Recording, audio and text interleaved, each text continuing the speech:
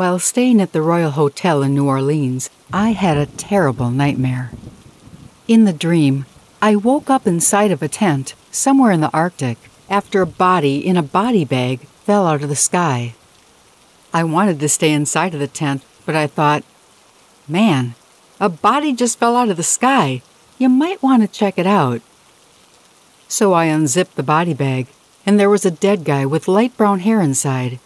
He had a note inside his shirt pocket. I pulled it out and read it. It was a love letter to my girlfriend. It said, "Now you know how much I truly love you." At that point, the corpse opened its eyes and stood up. I was so annoyed that this asshole zombie thing was hitting on my girlfriend by committing suicide that I took him by the shoulders and escorted him out of the Arctic to the parking lot. In the dream, there was a parking lot around the entire Arctic. Okay, it's a dream. They don't always make sense. Just go with it. Anyway, I told him to get out and stay away from me and my girlfriend. Then I followed him to where he lived. The place had lit candles everywhere, and I thought it looked like a shop of some sort. I was still so mad at him that I took a piece of sharp metal and slashed up his face. It was such a gruesome dream that I actually wrote it down when I woke up. The next night I was in the hotel bar, and I asked the bartender if there were any ghost stories attached to the hotel, it being New Orleans and all. She told me there was a ghost story, but they weren't supposed to talk about it. She told me anyway. In October of 2006, not long after Hurricane Katrina, a guy named Zach Bowen killed his girlfriend and dismembered her body in an apartment that they shared above a voodoo shop in the French Quarter. Then he came to the Omni Hotel, went up to the rooftop terrace, and jumped to his death. He had a suicide note in his pocket. The bartender said that people have reported seeing a shadowy figure leaping from the building ever since. I got on the internet and looked up the story, and I found a picture, and he looked just like the guy in my dream. This is what he wrote in the actual suicide note. "This is not accidental. I had to take my own life to pay for the one I took. If you send a patrol car to 823 North Rampart, you'll find the dismembered corpse of my girlfriend, Addie, in the oven, on the stove, and in the refrigerator, as well as a full signed confession from me. Signed, Zach Bowen." I had been completely unaware of any of this before my dream.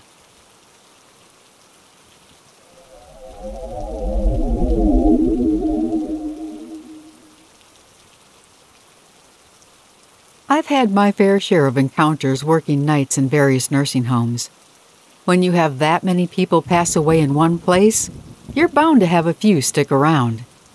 3 of my favorites are as follows, and to this day, I'm at a loss to explain how any of them happened. Story 1. Late one night, a picture of the Virgin Mary was removed from the wall and thrown 15 feet down the hallway from where it was hanging. It was lying face down on the floor, but totally unbroken. All of the people who worked there were at the nurses' station, so we know none of us did it. Could it have been a resident? I don't know how, because everyone on that floor was bedbound, and all of them were asleep when we checked. Story number 2. I once had 2 of my CNAs come to me almost in tears because they were so scared and confused. They found one of the residents and all of his bedding on the floor in the middle of the night. Not only was this particular resident bedbound, but he was also unresponsive. Yet the sheet, bed pad, pillow, and all of his covers were on the floor, with him under them, just how we put him to bed earlier, but on the floor. It looked as if someone had just picked him up like a baby, with all of his bedding, and gently laid him down on the floor, all tucked in. And story number 3. I was doing rounds one night in another facility that was supposed to be haunted. The elevators were down, so we had to check all 4 floors by using the stairs. Through the years, this building had been used as a Civil War hospital, a tuberculosis clinic, and then a psychiatric nursing home. The third and fourth floors were the ones that were supposed to be haunted, so of course nobody wanted to go up there alone. But I told the others to put on their big girl panties and we'd all go up together. As I was just starting to climb the steps from the second to the third floor, a pair of unseen hands pushed me. Hard. So hard, in fact, that I fell backwards and down a few steps. Needless to say, after that, the others flat out refused to go any further, and I finished the rounds alone. These stories don't even begin to cover all of the things I've seen, heard, and experienced in nursing homes through the years. If you don't believe in the paranormal, just go work nights in a nursing home for a month or two. You'll change your mind.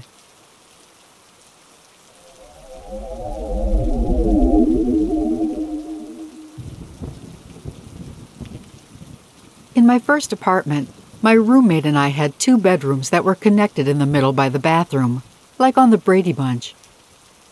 There was a long mirror that ran the length of the wall on one side. The tub and toilet were located on the opposite wall, so you could basically watch yourself as you showered because we had a glass shower door. About a week after we moved in, I was in the shower and the door to my roommate's bedroom opened slightly. She wasn't home, but I shrugged it off, thinking maybe the AC had blown it open a bit. I bent over to get the shampoo, and upon standing up again, I saw a pale, middle-aged man with dark hair and a bushy mustache, staring at me in the mirror.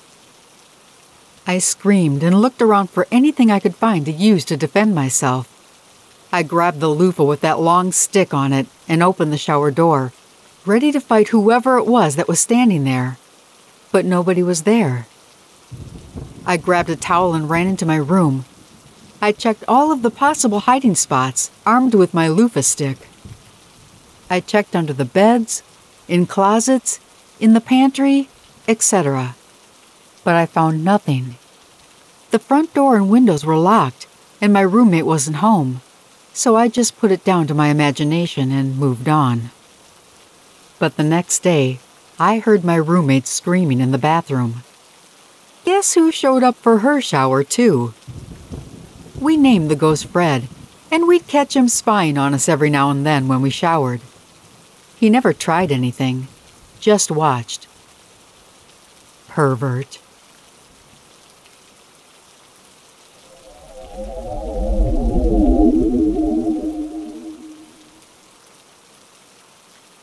This happened when I was a child, but it's always stuck with me. My parents had just bought a new house. This was right after the prices went way up in the early 2000s. The house we were moving into was a total dump because it's all we could afford. Before we bought it, it was a crack house. Most of the windows were broken. The fence had been knocked down by the police when they raided it, and we found used needles in the garbage disposal. Mom and Dad had to fix it up a lot before we could move in. Dad would go over after work to do repairs and paint. He came home one night and said, "When I got to the house today, I saw a little kid." He said he saw a boy walking down the hallway into the master bedroom, but when he went in there, the room was empty. At first he thought we had been there and left one of our friends behind, but when he realized that we weren't there, he didn't know what to make of the situation, and it kind of scared him. Mom just said that the fumes from the paint were making him imagine things and that he should open a window and use a mask from now on. Keep in mind, though, my dad is not the type of person to believe in any kind of ghost or paranormal thing, and he didn't really scare easily, so this was kind of out of character for him. Right after we moved in, my little sister began talking to an imaginary friend, a little boy named Mikey. This was unusual for her because she was not the kind to play pretend. She didn't even like playing with dolls. She was more of a computer geek, so it was a little odd for her to have an imaginary friend. Normally, when a child invents an imaginary friend, it's because they want someone to play with. But her imaginary friend was super annoying. He was constantly bothering her. She was always complaining that Mikey wouldn't share a toy, or that he wouldn't play the game she wanted, or that he wasn't following the rules and taking turns. Who invents an imaginary friend that fights with them all day long? One day my mom was out front talking to the neighbor lady. She told Mom that before the place was a crack house, there was a family living there that had kids, and she asked if we ever saw anything weird in the house. According to her, the family that lived there before us saw a little boy named Mikey in the house. This neighbor claimed her own son, who was now a teenager, used to play with Mikey too when he was younger and would visit the neighbors. She even said she saw Mikey herself on several occasions. That kind of freaked Mom out. My sister and I used to spend the weekends with our grandparents. While we were gone, Mom had to take the batteries out of all the toys because they would go off randomly when no one was in the room. For example, I had a piggy bank that made an oinky noise anytime you put money in it. One night, it simply would not stop oinking, so Mom and Dad checked it out to see if it was jammed, but nothing was in it. I ended up having to throw it away because it just would not stop going off in the middle of the night, even when I was at home. Another thing, I never had sleeping problems before we moved into that house, nor did I have them after we left. But while we lived there, every morning I would wake up with my body contorted and shoved into the little space between the bed and the dresser, curled up in a tight little ball. I'd be so jammed in there that Mom had to pull me out every morning. We tried to figure out how it was happening, but we never could. And this never happened when I stayed at my grandparents' house. I was in the 3rd or 4th grade at the time, and they had to put guardrails on my bed so I wouldn't fall out. But it didn't help. Every morning, I'd still be jammed in between the dresser and the bed. One night my mom was in the kitchen, and she had the feeling that somebody was watching her. When she turned around, she caught a glimpse of a little boy standing there. She said he looked about 8 years old. He appeared for a second, and then he was gone. A few days after that, it was my sister's birthday. After the party, my sister and I spent the night at our grandparents' house. Mom and Dad were home alone. Mom took the helium-filled balloons from the party and tied them together and put them in the corner of the living room. Later that night they were watching TV, when suddenly the balloon strings gathered together like someone had grabbed them, and they were jerked down about a foot. Then they floated very slowly around the corner and down the back hallway. Once they got to the ceiling light in the hallway, the balloons dipped down and around the light and continued down the hall to my sister's bedroom door. My parents were watching in shock, not knowing what to do. But then my mom said out loud, "Mikey, if you want the balloons, you can have them." As soon as she said that, the balloons disappeared into my sister's bedroom. After that, my mom looked into the history of the property. She found out that ours and 3 other houses on that block were built on property that used to belong to an old Catholic orphanage. One day my sister said, "It's Mikey's birthday. He wants us to make a cake for him." So my mom made a cake for him. She also made a note on what day it was that my sister claimed was Mikey's birthday, to see if my sister would remember it the following year, or if it was just something she made up. But sure enough, the entire time that we lived in that house, my sister would ask for a birthday cake for Mikey on the same day every year. One Christmas, Mom went out and bought Mikey a little toy horse. A couple of days later, the horse disappeared. My sister and I hadn't touched it and had no idea where it went. 2 years later, we were playing outside, and we found the horse buried in the backyard. We took it inside, cleaned it off, and put it on the coffee table. That night, it went missing again, and we haven't seen it since.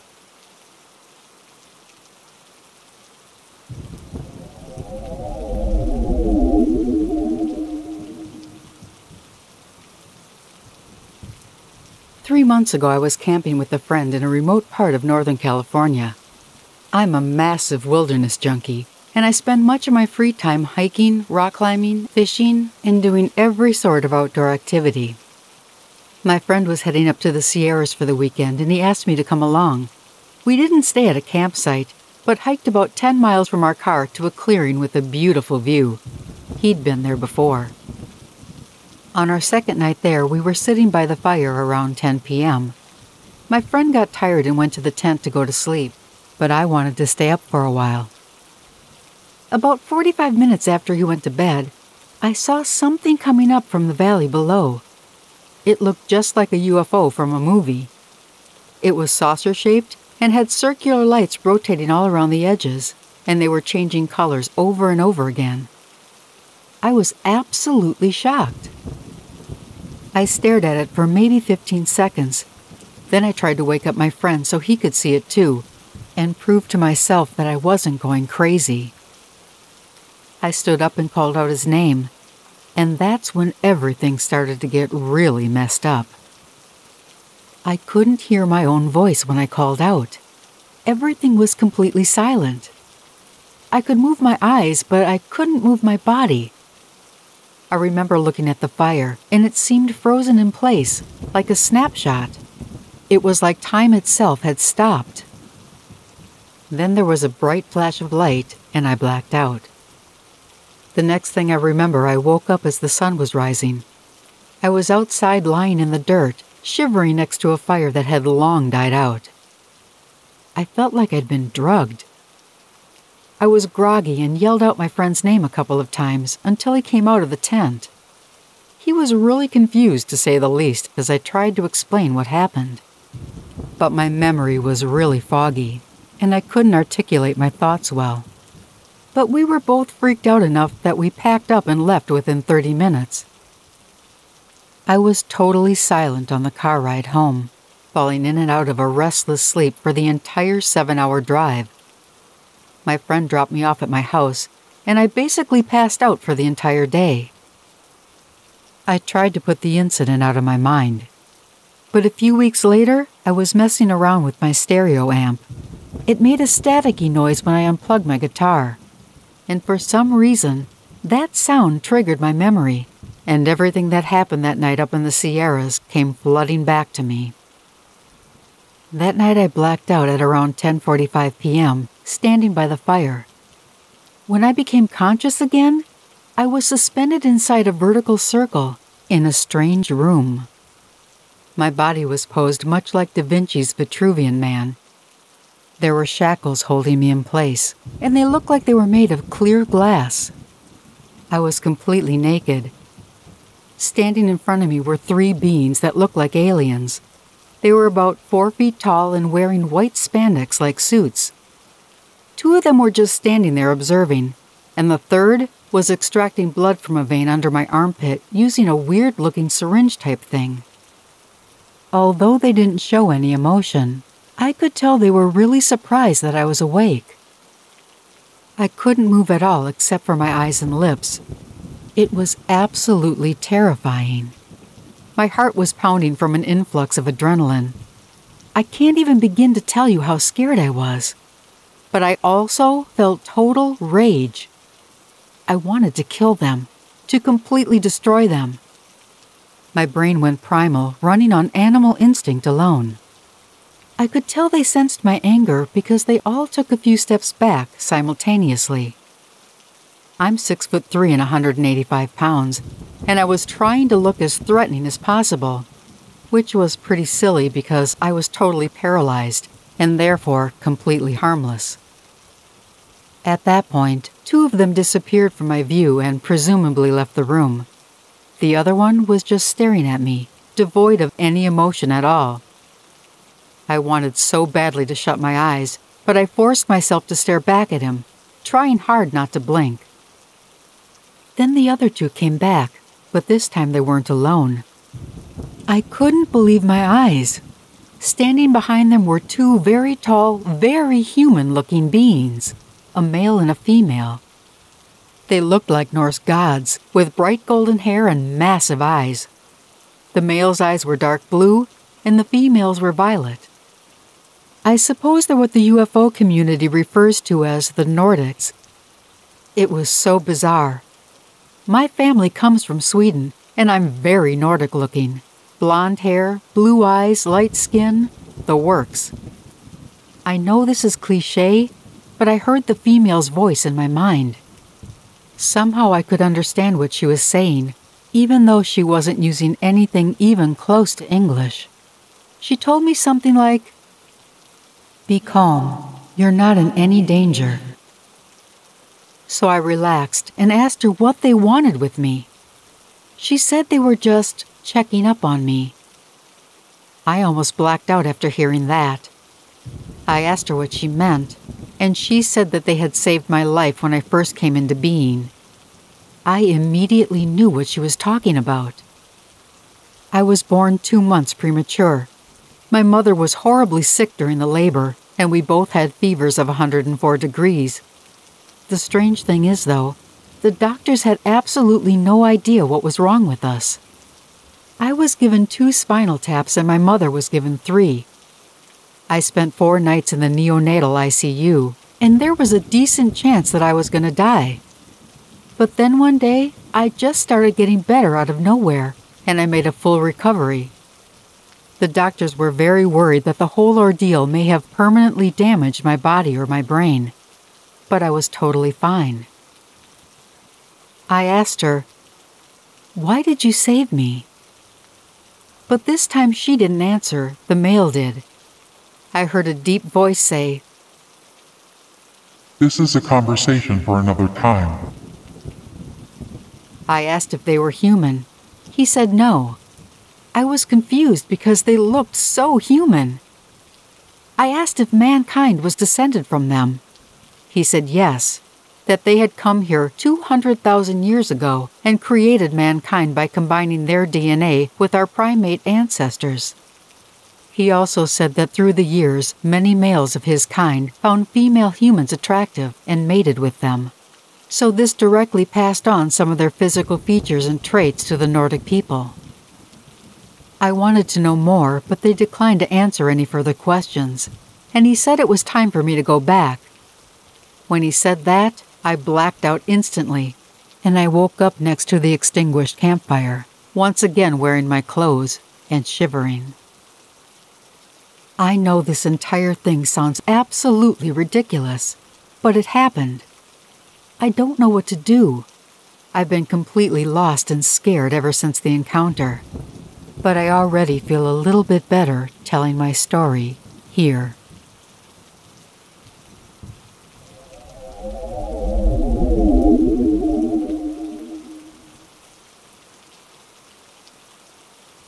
In 2016, my best friend and I were roommates in our first year of college.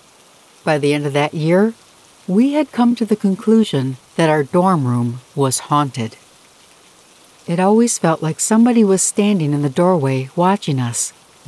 Being alone in the room was the most terrifying because you never felt truly alone. We both saw a dark figure standing there from time to time too, just observing us. We also had very noisy upstairs neighbors. There would be constant thumping, footsteps, and knocking at all hours of the day and night. On many occasions, we went upstairs to complain to the guys who lived above us, but they were adamant that they hadn't been making any noise at all, going so far as to write us a note stating that they were sorry that we were being disturbed, but that they were in no way responsible for causing this nightly noise. One evening, when the banging and footsteps were particularly loud, we decided to go down a few floors to the cafeteria just to get away from the noise.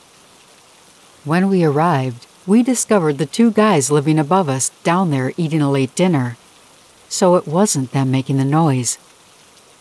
We felt really bad for having accused them all this time, but they were so nice about it. They even showed us their class schedules to prove that a lot of the times that we heard the noise, they weren't even home. But by far, the scariest thing that happened to me that year was the horrifying nightmare that I had. In the dream, I was someone else, a man. I was standing in the doorway to our room, quietly observing, before I dropped down to my stomach and crawled across the room using my elbows, military style. I crawled over to my roommate's bedside and stood over her with this intense urge to kill her. In the dream, She sat up and screamed loudly, and it was so realistic that I woke up in a cold sweat. I remember lurching upright in bed and staring hard at my friend, who was still asleep, just to make sure she hadn't actually been screaming in terror. I couldn't sleep for 2 or 3 nights after that. I was so upset by the nightmare, I was afraid if I went to sleep, it would come again. I'm still traumatized by that dream today, remembering every single detail all these years later. Not long after that, we discovered that next door to our dormitory, literally next door, was the Chi Omega sorority house, the place where Ted Bundy brutally attacked 4 sorority girls, killing 2 of them, back in 1978. Now, I'm not saying that Ted Bundy was haunting us, because that's a real stretch. But my friend and I do have a theory that the land is vulnerable to being a sort of portal for bad energy and spirits because of what happened there.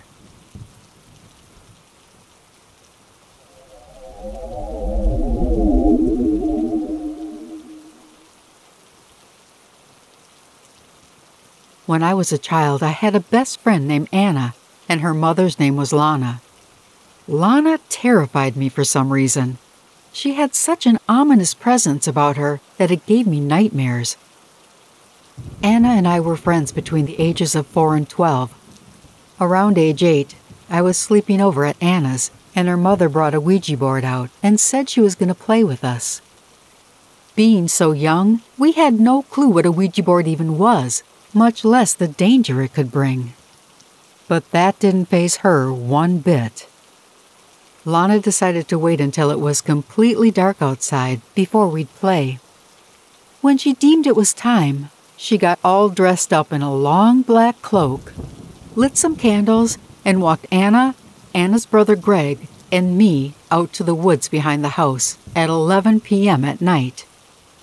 You know, just what any responsible adult would do with small children in her care. Their home was completely surrounded by woods on all sides, and I was terrified at that point because I was already afraid of the dark, and being in the forest at night was an added bonus to freak me out. We sat in a circle on the grass in the woods, and Lana put frankincense and myrrh behind our ears. Where she got hold of those I'll never know. I was holding a rosary tightly in my hand. That detail sticks out in my mind. We began to play. I can't remember any of the questions that were asked, but that planchette absolutely did move around the board. Anna's brother Greg was sitting next to me. I remember both of our hands being on the planchette, and he looked up at me with absolute terror on his face, stunned that the planchette was actually moving. To this day, that experience still negatively impacts me. The nightmares I had about Lana have really stuck with me, and I've been haunted by them for so long. This happened 17 years ago, and I still feel uneasy as I type this.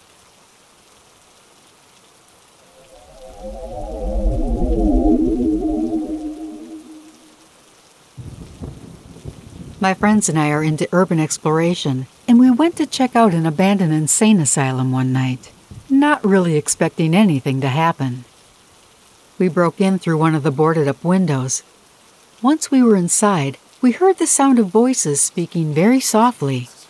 We figured some other explorers had broken in too, so we followed the sounds of the voices to see who it was. As we were walking down the main hallway, we heard what sounded like a woman whispering, "Why did you take my baby? Why did you take my baby?" over and over again. At that point, I was so scared I was shaking. The voices sounded like they were coming from a room to the left. But as we entered that room, we saw a huge cage. It looked like one of those pet carriers, but it was human size, and nobody was in the room. In fact, we looked all over that first floor, and nobody was there. I don't know what the hell was going on that night, and I don't really believe dead people were talking to us. But the sheer creepiness of it all was too much for me. I will not be going back.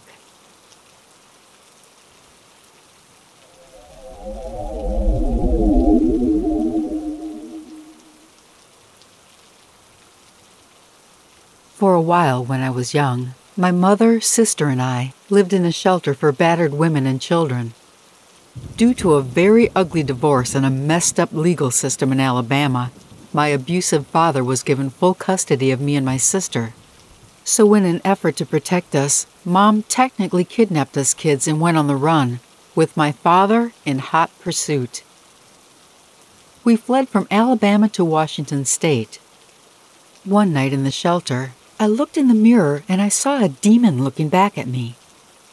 I screamed and ran to get my mom, but she assured me that there was nothing wrong, it was just my imagination.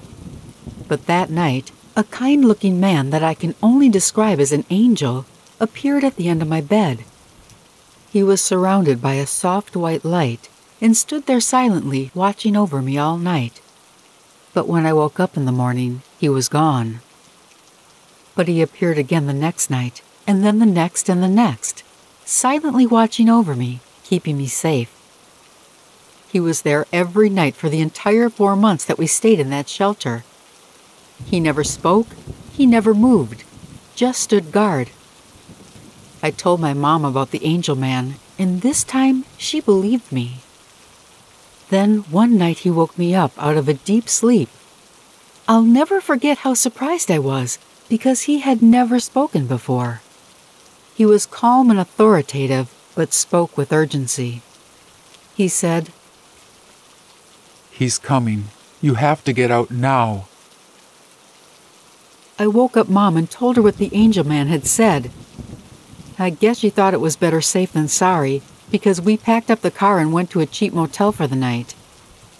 The next day when we went back, we discovered that Dad had broken in that night and gone from room to room looking for us. But he left before the police came. We moved from that shelter not long after, and I never saw the angel man again. Mom never took us back to Alabama. We stayed in Washington, and she eventually won full custody of us both and a lifetime restraining order against my dad. Although, in Alabama, she's still wanted for kidnapping.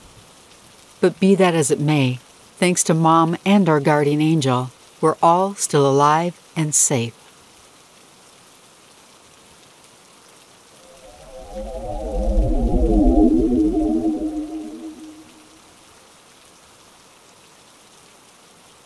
One day, I was running on the wooded trails of the Nathan Hale homestead. It's an 18th century farmhouse, the property of a Revolutionary War hero in Connecticut. I was only going to run for 45 minutes, using my watch to keep time. I ran for a while, and nothing seemed out of the ordinary. It was about 9 a.m. on a Monday morning. I was completely alone, with only the sounds of distant traffic from Route 31, the chirping birds, and the occasional deer that would scamper away whenever I came near, to keep me company. About 20 minutes in, I saw something strange 50 meters ahead of me. A finely polished wooden coffin. I was a little weirded out, to say the least. I went in closer for a better look, but while running towards it, I had to round a corner with some old tree stumps blocking my view. When I got out from around them, the coffin had disappeared. Where I had just seen it moments before was now only a bunch of bushes. At that point, I decided to turn around and make my way back to the car. I was maybe half a mile away when I heard a very distinctive knocking on a nearby tree. It was to the rhythm of that old Shavin' a Haircut 2-bit song. You know, da-da-da-da-da, da-da. Only it didn't have the 2 bits ending. It sounded like this. Not 10 seconds later, there it was again. But this time on a completely different tree, up ahead of me somewhere.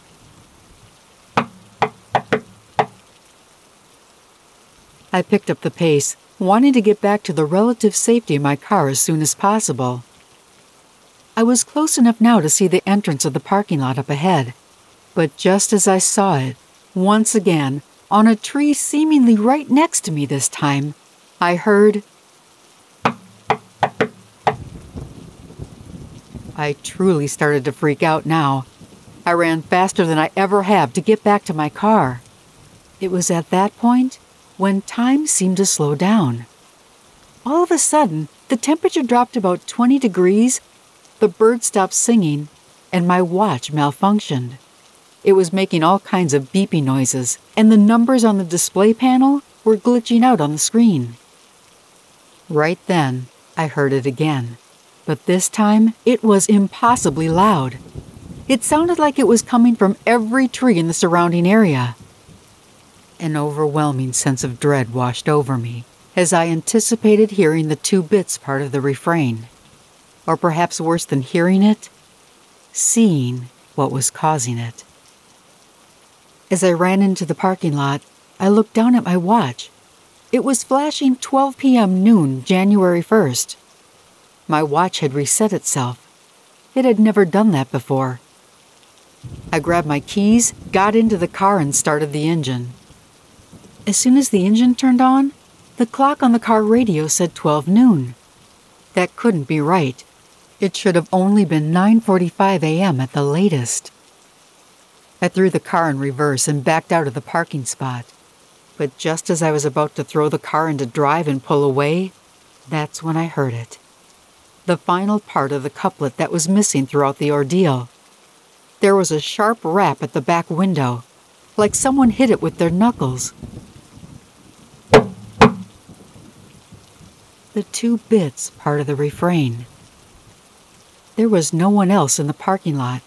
No cars, no people, no animals, no anything. I was completely alone. So what was rapping on the window? Well, I didn't look behind me. I just hightailed it out of there and back to my house. I have no idea what could have caused that series of events, and I still can't explain it to this day.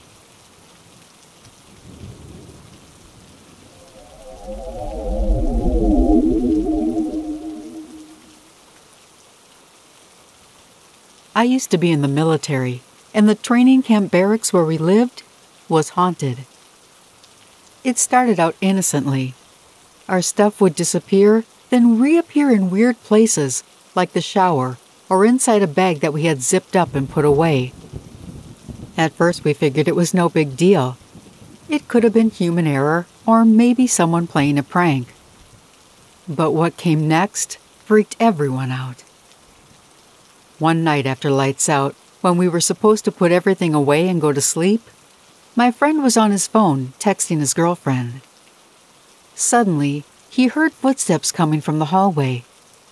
Thinking it was our sergeant, he quickly hid the phone under his pillow, rolled over, and pretended to be asleep.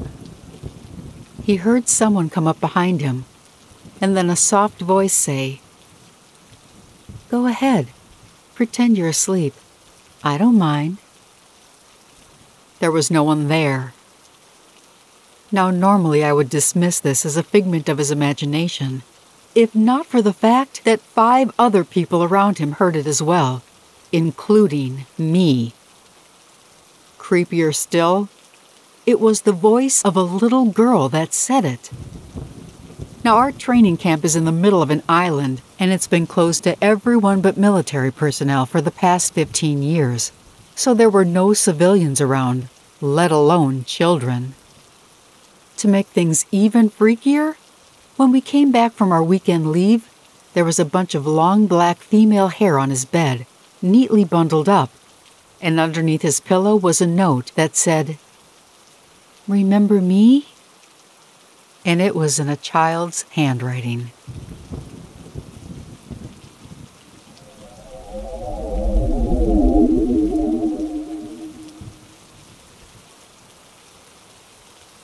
When I was a rookie cop, my brother committed suicide. My brother and I were very close, and I had a lot of guilt for not recognizing the signs and getting him the help that he needed. By the time his body was discovered, he'd begun to decompose, so we had a closed coffin service.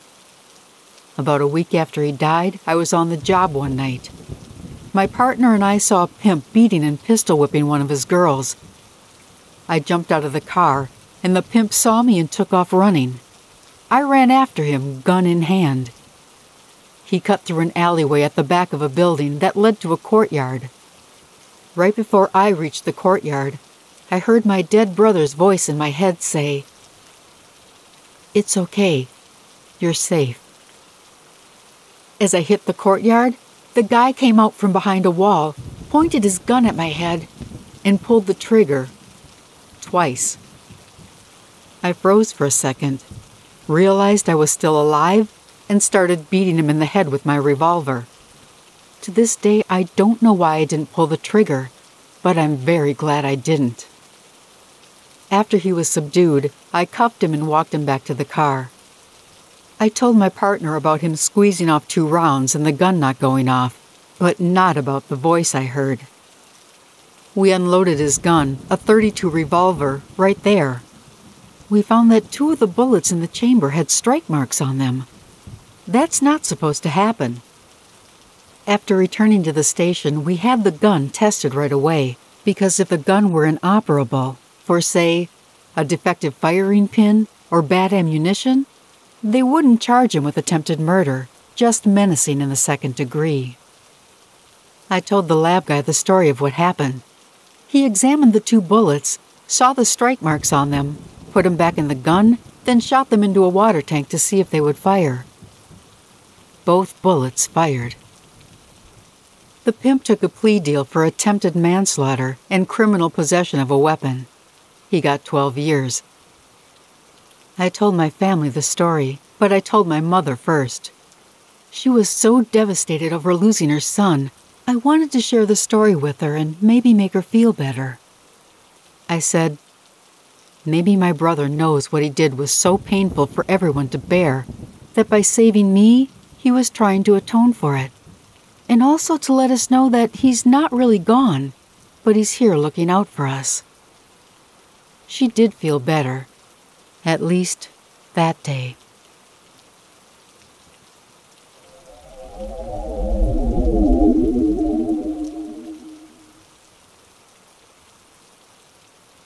I used to be a police officer in the UK. As a brand new recruit at the age of 19, I hadn't been on the job very long, when one day I was patrolling on foot, walking past a group of shops, just getting to know the area. It was a quiet evening in September with just a few people around. My intention was to keep walking down the street, but for some reason I turned around and went back to the shops. And just as I did, there was a radio call to one of the cars to attend an incident in that same location where I was. I radioed in to say that I was already on the scene, so was given permission to go ahead and see what was happening. It turned out that an older man had collapsed in the car park after leaving a restaurant. The staff had called an ambulance and the police. The man's wife had been waiting in the car for him, so she was on the scene too. I got to him within seconds, and it was evident that the man needed an ambulance urgently. He was unconscious, and he had saliva spewing from his mouth in a constant stream, and his poor wife was trying to mop it up with tissues. His wife was nearly hysterical. I still don't know what caused it, presumably a stroke. The ambulance was very quick to respond. As the paramedics strapped him into the stretcher and loaded him onto the ambulance, I was standing at the back door, waiting to help his wife climb inside so she could ride along. No one but me saw what happened next. I saw that man sit up. He sat up straight, and he didn't have any straps on him any longer. He looked at his wife standing next to me and raised his hand to wave at her, but she didn't notice or acknowledge the wave at all. All of this happened in a matter of seconds. I blinked, looked back, and he was lying down on the stretcher again, unconscious and strapped in. He hadn't moved, but I'd just seen him sit up. One of the paramedics looked at me and shook his head, indicating that the man had died. His wife was not aware of that at the time. I helped her into the back of the ambulance and then made out my report, but I obviously left out the part about the vision I had of his waving goodbye to his wife. I never told anyone what I saw.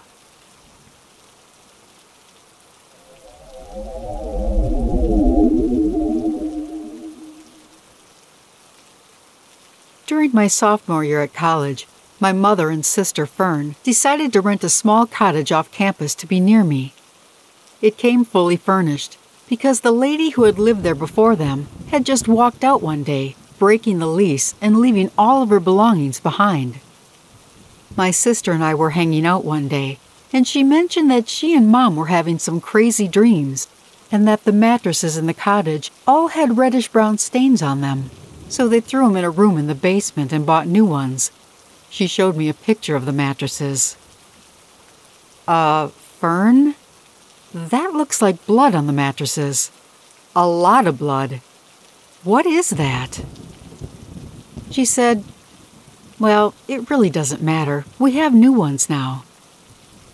Anyway, they invited me to stay in the guest room for a few days at the end of term, since we'd all be driving back to New York together after school ended.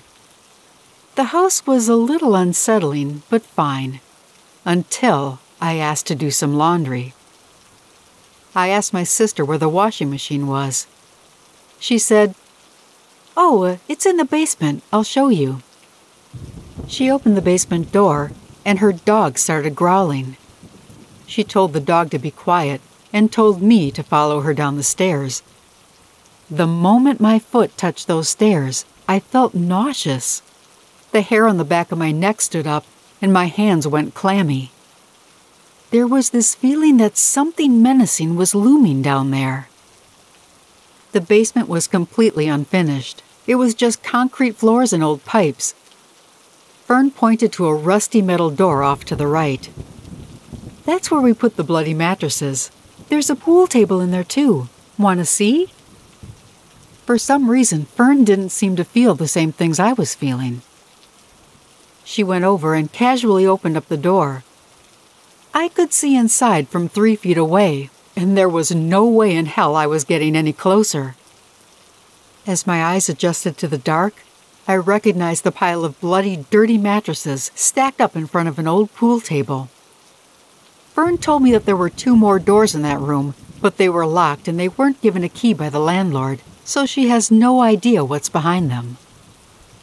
I was literally shaking at that point, and the dog was still upstairs, whining and growling. Trying to hide my nerves, I told Fern to just close the door and show me where the laundry room was. She closed the door and pointed me to a different door, opened it up, and pulled the string to turn on the single, bare light bulb that was hanging from the ceiling. Inside was an old washer and dryer, with a long metal table between them. Upon closer inspection, there was a rusty red smear that went from the top of the washer all the way down to the end of the table. The rest of the room was filled with junk, cardboard boxes, sheet metal, and broken furniture. The single bulb did not even come close to illuminating the entire room, so it was like standing in a spotlight. The feeling of being watched was nearly unbearable, like a low, heavy ache in my chest. But my sister seemed totally oblivious to everything. I said something about needing to go upstairs and get my dirty clothes, but Fern said, "Oh, it's okay. Wait here. I'll get 'em for you." And then she ran off. Not wanting to be down there alone, I tried to follow her, but before I could, I felt a hand grab my shoulder from behind. I spun around, ready to punch the crap out of whatever had just touched me, but there was nothing there. That's when I heard a low, sarcastic voice say, Welcome. 3 inches from my face. I just about wet myself. I flew out of that room and up the stairs, screaming bloody murder. When I got to the living room, my sister and Mom asked me what was wrong. Embarrassed, and not wanting to tell them that I thought I heard a ghost, I told them I saw a millipede. Neither one of them seemed to feel anything out of the ordinary in the house, and I didn't want them to think I was crazy. I didn't do laundry that night or any night until we got back to New York. I don't regret it either. Having dirty clothes was a small price to pay to avoid whatever was in that basement.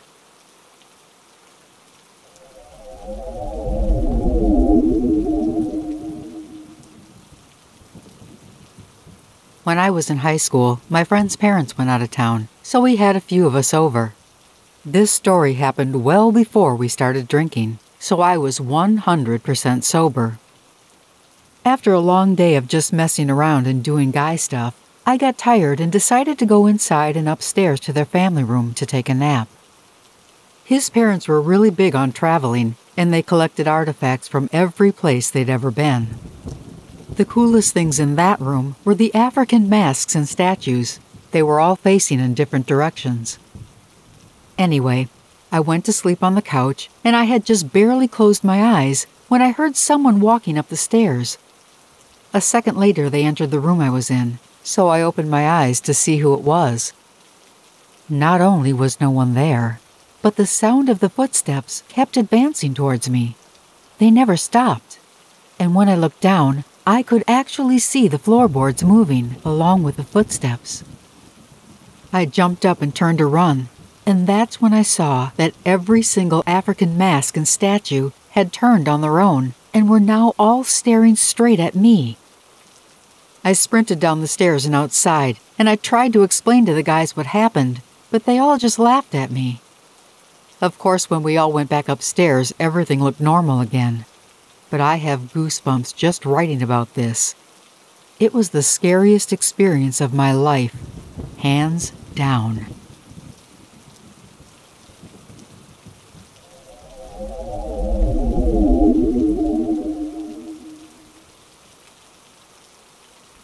Two years ago, my parents went out for the night and I was home alone. At one point, I heard the sound of shattering glass coming from the basement.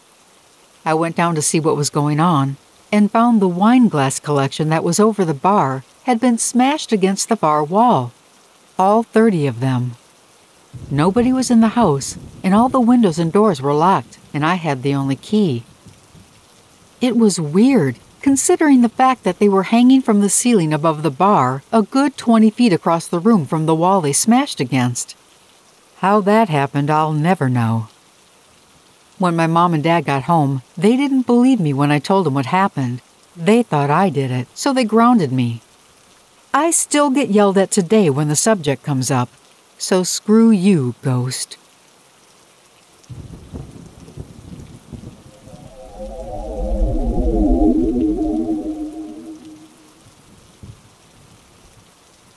During college, I lived on campus.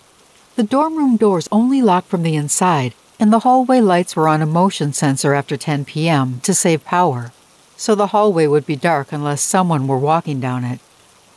It was past midnight, and my roommate and I were in our dorm with the door locked. I was sitting at my desk working on my laptop, using only the computer screen for light because he was trying to get some sleep. I closed my eyes for what I perceived to be only a second, but when I opened them again, the computer screensaver was on, so everything was dark. It was set to do that if the computer had been idle for at least 15 minutes. In the dark, I heard my roommate thrashing around in bed and gasping for air. I called out to him and said, "Hey Mark, are you okay?" As soon as I said it, I heard him gasp like he had just come up for air out of a swimming pool. At that same moment, my hand bumped the mouse, and the computer screen light came on. Then our door flew open and slammed against the wall. It had been locked from the inside, and we heard footsteps running down the hall. I ran over to see who it was, and although I still heard the footsteps, no one was out there, and the hall lights were still off. Nothing had tripped the motion sensors. The hall lights only came on when I stuck my head out the door to see who it was, and yet, no one was there. When I stepped back into the room, a very angry Mark asked me why I thought it would be funny to hold a pillow over his face and try to suffocate him. I assured him I had done nothing of the sort. Then I told him what actually happened. The next day, we asked to be transferred to another room.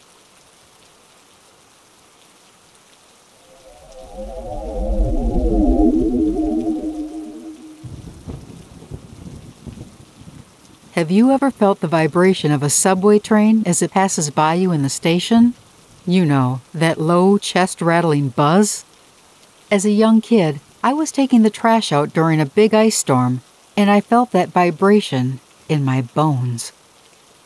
As I walked down to the end of the driveway with my trash can in tow, that buzzing feeling got stronger and stronger.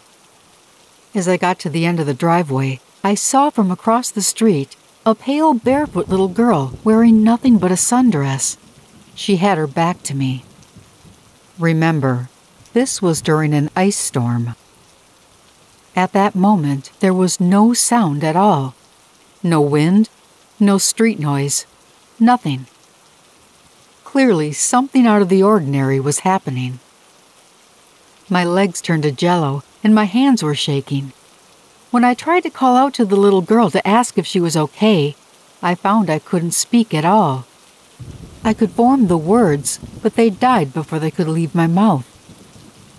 Then the little girl turned around, and I saw her face was made up only of what seemed to be white static, kind of like what you see on a TV station that isn't coming in right. I ran back up to the house so fast, I slipped on the ice and skidded the last few feet to the front door. I've never seen her again, thank God. But sometimes I can still hear and feel that buzzing when I pull into the driveway. And when that happens, I always run inside as fast as I can.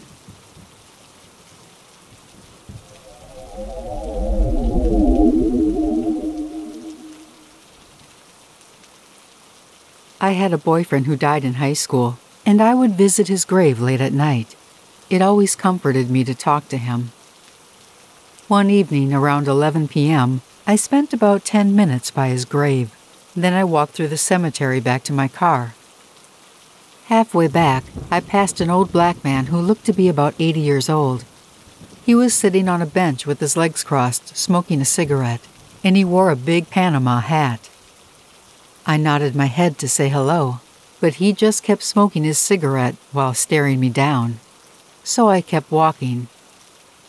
I'd only walked a few steps past him when this thought hit me. Why is there an old man sitting in a cemetery all alone this late at night?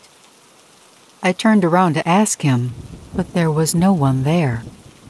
I looked around, and there was no one anywhere in sight. All of a sudden, I felt the presence of evil, so I got back to my car as fast as I could. And I've stopped visiting the graveyard at night.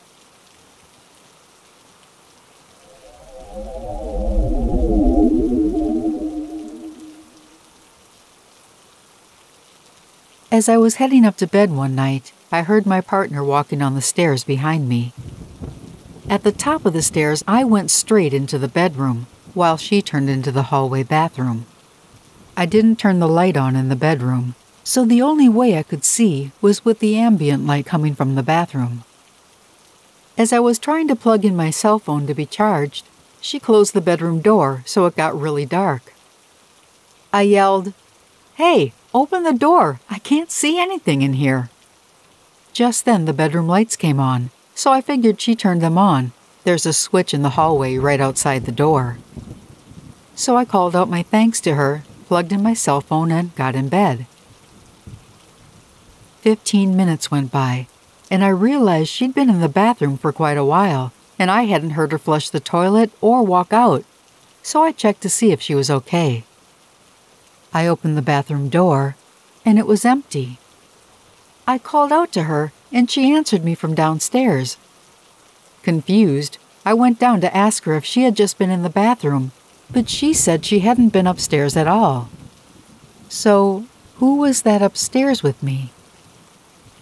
2 weeks later, something similar happened to her. She was in the bedroom with the door closed. Suddenly, she heard a voice outside the door calling our cat's name. She opened the door and the cat was sitting there, but there was no one else in the house. We still can't explain either incident.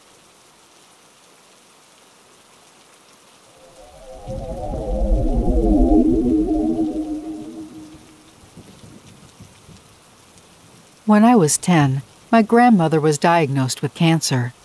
Shortly after that, my parents moved her in with us so they could help take care of her. The guest room became her room. Over the next year or so, her health declined, and it was clear that she was going to die soon. She eventually did die in the guest bedroom, surrounded by all of her family. After she died, Mom and Dad moved me into that room because it was bigger. But I always had a weird feeling when I was in that room. It was almost as if I was being watched. It really creeped me out. Weird things started to happen, things that I can't explain to this day. First of all, I was sitting on the floor in front of my TV playing Nintendo, when out of the blue, the tempered glass doors on my TV stand randomly shattered into hundreds of pieces. I was nowhere near it, and there was nothing I can think of to have caused it. A few months later, I was in bed. It was pretty late, and I heard some weird scratching noises coming from inside my closet. My closet was huge.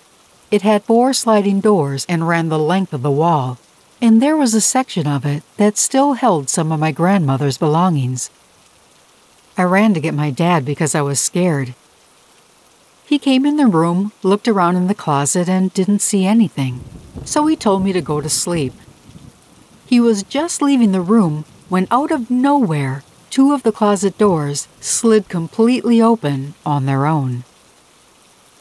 I don't know how to explain it, and trust me, I've tried.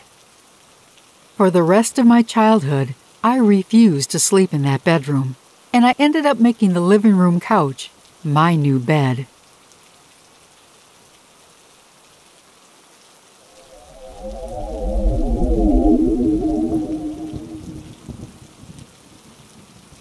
On a windy New England fall evening, my brother and I were at home alone. He was in middle school and I was in my sophomore year of high school. As was normally the case, whenever the wind was strong, the power went out. So he and I were sitting in the kitchen with a flashlight, talking about the stupid stuff that teenage boys talk about. Without warning, we heard something very heavy fall upstairs. It kinda sounded like a bookcase tipping over. At first I thought a tree fell on the roof, but when we heard the sound of something very heavy being slowly dragged across the entire length of the upstairs, I knew it wasn't a tree. The whole time my brother and I were completely silent, listening to whatever it was moving across the floor. We fixed our eyes on the ceiling where the sound was coming from, and our gaze followed the sound as it moved. Once it reached the other side of the house, the sound stopped. My brother and I sat there for a moment looking at one another. Eventually, I broke the silence and said, go upstairs and see what that was." He replied, no. So I said, "Okay, I guess we'll have to go up together." We both slowly headed upstairs and looked around through every room, but we found nothing. Everything was still in place.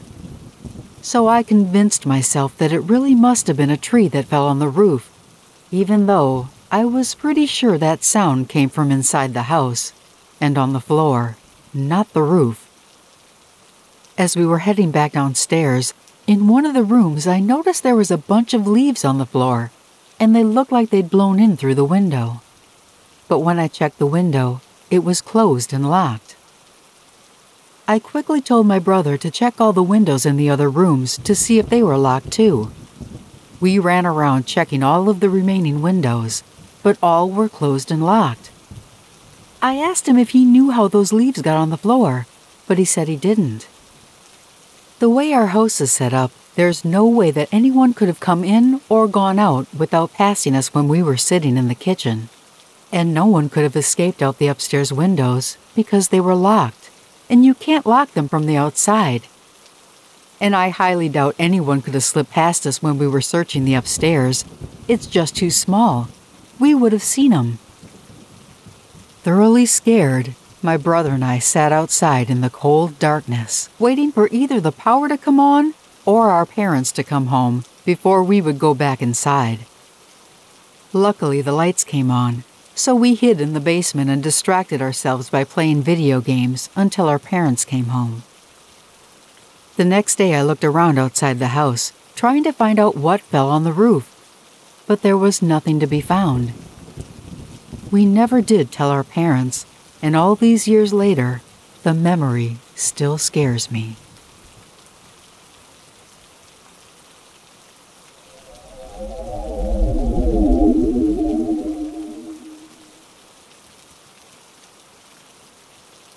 About 2 years ago, I moved in with my best friend and his girlfriend.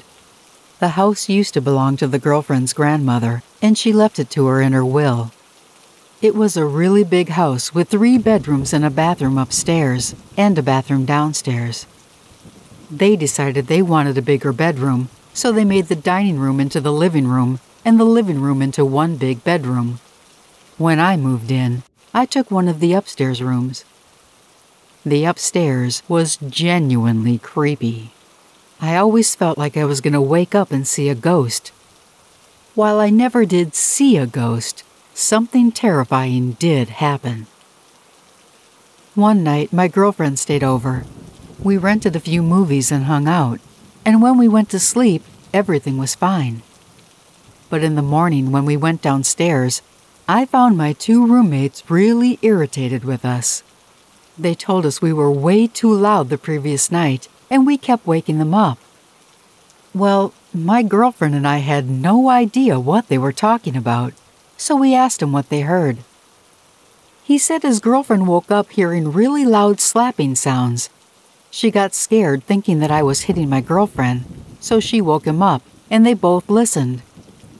A few minutes went by, and they heard nothing, so they both went back to sleep. But as soon as they started drifting off, they were both jolted back awake by a really loud thud coming from upstairs. They said it sounded like somebody had stomped with both feet on the floor right above them. Now they assumed that my girlfriend and I were having some kind of crazy sex or something.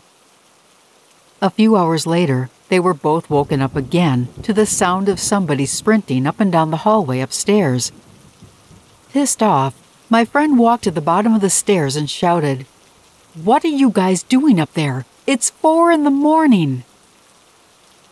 The sound stopped immediately. He stood there staring up into the darkness, waiting for a reply that never came. Then he heard someone singing. He thought it was one of us, of course, and he told us to shut up and go to bed. Then he went back into his own room. As soon as he got back into bed, he heard someone humming at the top of the stairs, and that continued on until morning light. The 2 of them thought that we were trying to scare them or something, but we were asleep the entire night, and we heard none of what they were describing. That really creeped me out, because I had to sleep up there every night.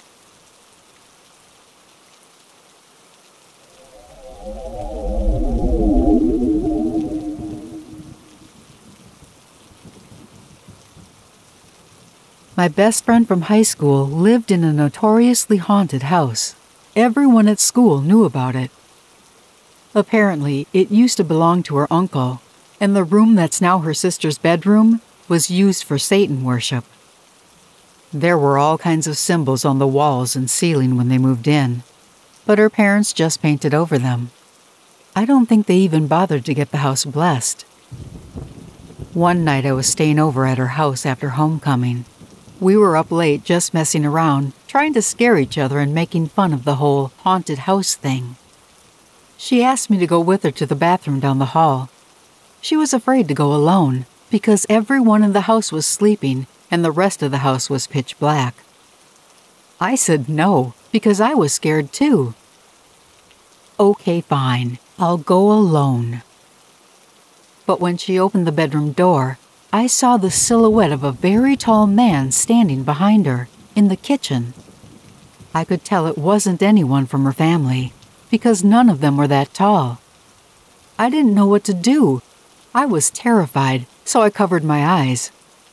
She asked me what was wrong, and when I looked up, there was no one in the kitchen. The silhouette wasn't there anymore.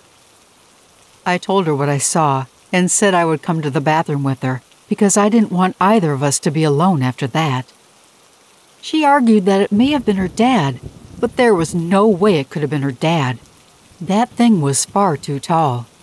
Besides, her dad was asleep in his room. Also, why would her father stand there in the pitch-black kitchen? It made no sense. Something else happened that night, too. I got a few phone calls from a restricted phone number on my cell, and when I'd pick up, a strange voice would be on the other end saying, I can see you. Over and over again. That was the last time I spent the night at her house.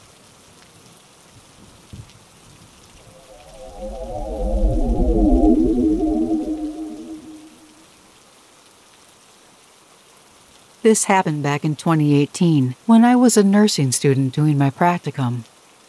I was paired with a mentor working the night shift in a hospital ward. It was midnight and we were doing rounds and I discovered that an elderly patient had died sometime in the night. My mentor called the doctor, then showed me the hospital protocol of bagging the body so it could be transferred to the morgue. We had to do it ourselves because there was very few staff working on the overnight shift. It was my first experience with a dead body as a nursing student, so I was very eager to make a good impression on my mentor and learn what to do. We had a porter come up with a stretcher and a body bag. The three of us put the man inside the bag, then transferred him from his bed to the stretcher. As we finished moving the body bag onto the stretcher, I turned around, and I will never forget what I saw. A large black mass was barreling towards me, fast. It came right up to my face, then disappeared. The most bizarre part was that I actually felt air from the mass coming towards me. It's the same feeling you get when someone runs past you and you feel that rush of air hit your face. No one else saw it, and I sure didn't tell them either. But I kept thinking about it when we went down to the morgue together with the body. I clearly felt and saw something that night, and I've never spoken about it before, until now.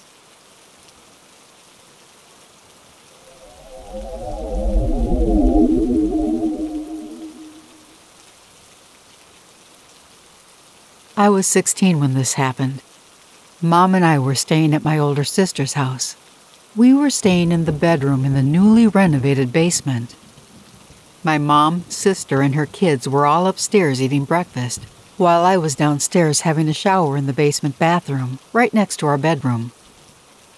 Everything was fine until I got out and was drying myself off.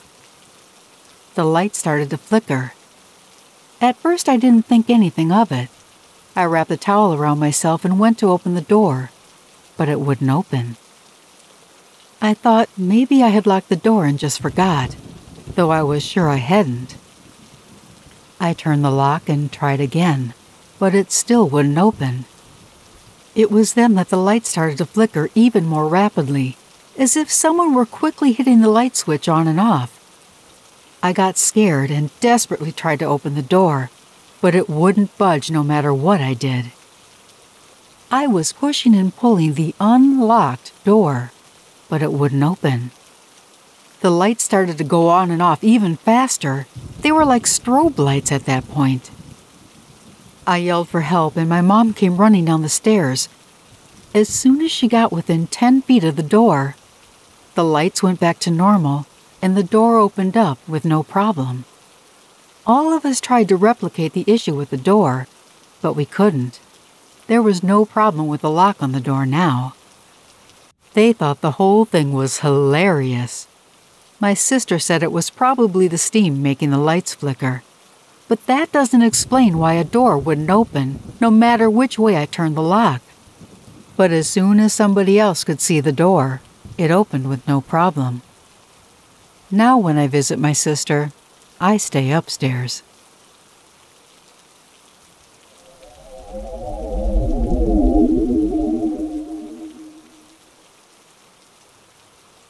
I work in the mental health field, and part of my job used to be supervising intern psychologists. One Friday years ago, I was at the end of my shift, and I got a call from one of the interns telling me that one of her patients walked in without an appointment. She said he was acting strangely, and she was afraid he was becoming psychotic and may need to be hospitalized. She asked me to meet with him and then discuss his condition with her. So I called my own boss, just in case we needed backup, and I told my intern to bring her patient to my boss's office and we could all meet together. The patient walked in pushing a toy baby stroller with a baby doll strapped in it. The patient was a 6'2" middle-aged black man, so needless to say I could understand why the intern was a little concerned. We invited him to sit down and we all settled in for a nice chat. I turned to the patient, exchanged a few pleasantries, then said, "Can you tell me why you've brought Shaniqua with you here today?" and pointed towards the doll. The guy's face fell. He asked me where I got that name. I said, "Well, you must have just told it to me." He said, "No, I didn't." I then turned to my intern and said, "Well, then she must have told me the name." But my intern said, "I've never heard that name before in my life." I turned back to the patient, and he took a deep breath and sighed. He then went on to explain that he had a daughter years ago, and she died in infancy. Her name was Shaniqua. The hair stood up on the back of my neck. We decided not to hospitalize the man, and we all went home. The next day, when I spoke to the intern, she said she reviewed all of her notes, and the patient had never mentioned that name. Nor had he even revealed that he had a daughter who died until the previous night. It still gives me chills to this day.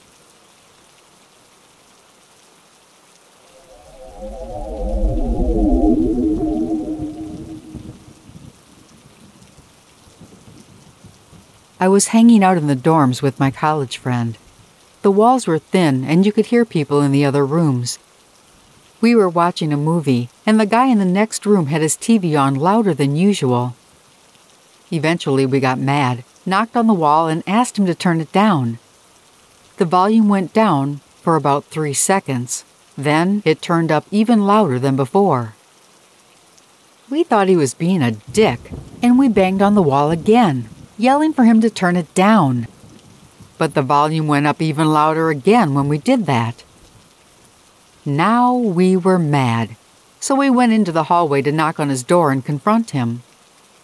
As we were standing in front of his door, we saw the guy that lived in the room walking towards us down the hall from the elevator. The second we saw him, the TV in his room went off completely and fell silent. Thoroughly confused, we asked him if he had someone staying in his room. He said no. We told him what was going on, and he unlocked the door. We were prepared to fight whoever had broken into his room. No one was inside, but we found all of his desk drawers and the closet door wide open. Now this was on the 4th floor, so nobody could have escaped out the window, and all 3 of us were standing in the hallway by the door, and no one had left the room. We all slept in the common room that night, with the lights on.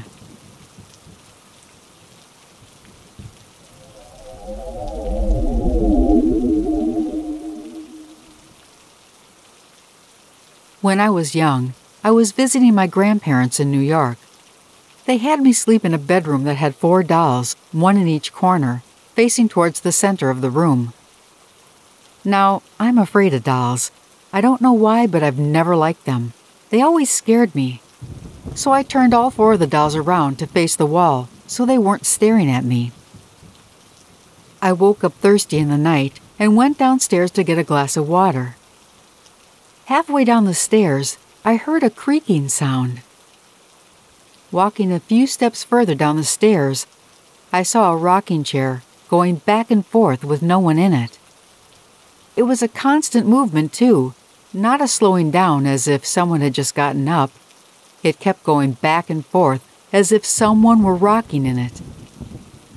I decided I really didn't need that glass of water after all, and ran back upstairs into my room, only to find all 4 of the dolls were turned around again and were now facing the center of the room, and me. I grabbed the blankets off my bed, ran into the bathroom, and spent the night in the tub.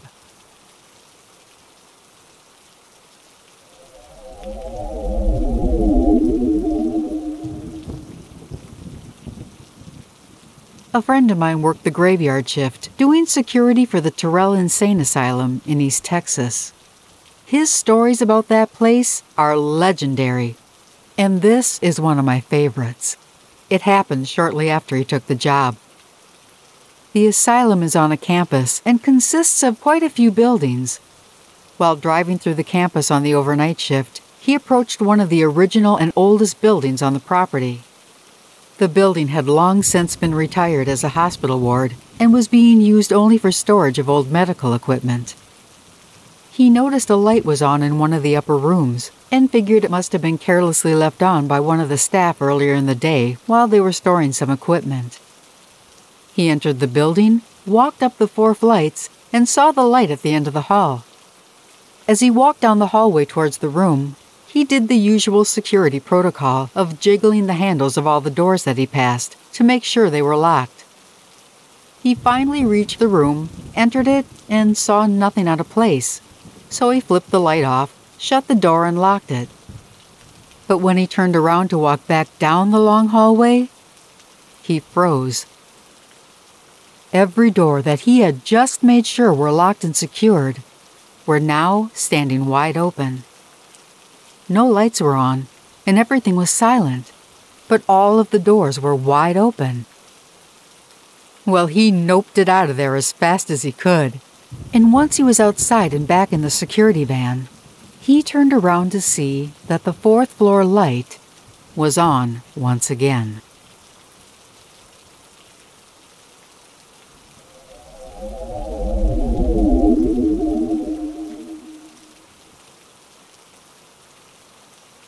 When my wife and I first got married, we moved in with her grandmother to help take care of her after her husband died. She was diabetic and had already lost 1 leg to amputation and needed a walker to get around. Our bedroom was on one side of the hallway bathroom, and her grandmother's was on the other side.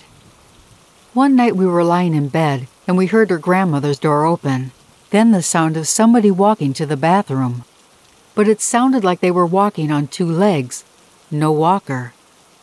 Her walker made a very distinct sound on the hardwood floors, and we hadn't heard it. But we did hear the sound of somebody walking on 2 feet. The bathroom light went on, and I could see a shadow of 2 legs under the door. But there was no sound, no running water, no moving around, no toilet flushing. Then the light clicked off, and I heard the door open again. But no one was there when we looked, and her grandmother was in bed, asleep. Another time in that house, our 9-month-old child was in his crib, going down for a nap. My wife put a wind-up musical toy clown in the crib with him because he liked the soothing music. Then she went out to the kitchen with the baby monitor so she could hear him as she worked. As soon as she got to the kitchen, the music stopped, and she heard our son cooing like he was interacting with someone. My wife went in to make sure that everything was okay, and when she walked in, she found the clown standing up on the dresser on the other side of the room, as if someone took it out of his crib and placed it there, but no one else was at home. We spoke to our other family members about this, and most of them had stories to tell. All of this seemed to have started after my wife's grandfather died. One story involved a musical Christmas ornament that her grandfather hated.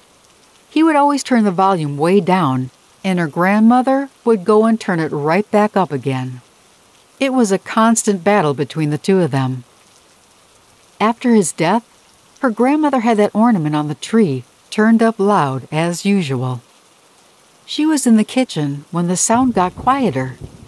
She went to see if the batteries were dead, but they were working just fine. That whole night, she turned the volume up And as soon as she got back into the kitchen, the volume went down again. Just like Grandpa used to do. Here's a final story. One of Grandma's daughters picked her up to take her out to lunch. When they returned home, there was a bowl in the kitchen strainer that had obviously just been washed and left to dry, and the entire house smelled like chili, which was her grandfather's favorite meal. No one was home, and no one had cooked any chili. I think Grandpa's still around.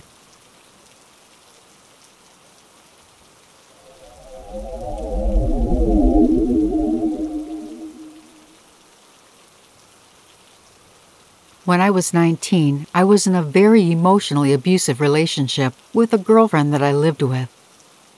She isolated me by basically forcing me to cut ties with all my family and friends.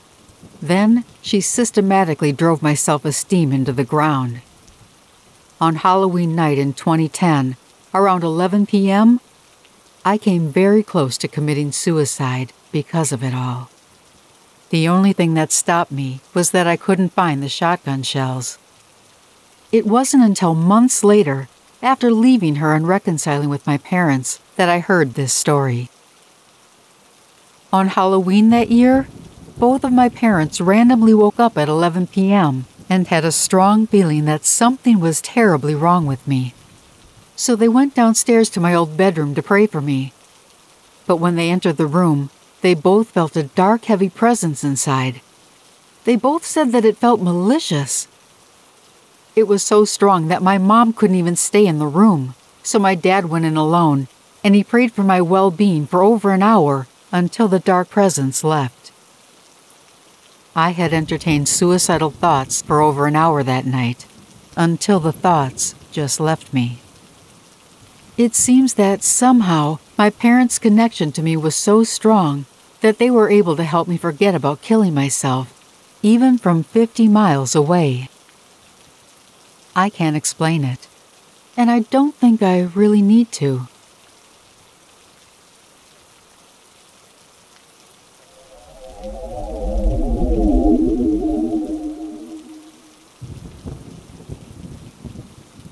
In high school, I met a friend that ended up coming down with leukemia. It ravaged his body and was a terrible thing to witness. One night around 10 p.m., I got a call from his mother to please come over. She said she thought he may die that night. I was only 16 years old, and I had no experience of having someone close to me die. But I really wanted to be there to comfort my friend, so I went. It was really hard seeing him that way. He had wasted away to only 75 pounds, couldn't talk, and was full of painkillers. He looked helpless. I stayed in his room talking to him, trying to make him laugh, but I couldn't. It was the most brutal and heartbreaking thing that I've ever seen, and I can't even imagine what he was going through. That night when I went home, I had the most vivid dream I've ever had in my life. I was in front of our old high school in Florida, and it looked like it had just been through a hurricane. There were trees uprooted, houses were destroyed, and there was debris strewn everywhere on the street. But the sky was blue, and the sun was beautiful and shining. It was the calm after the storm.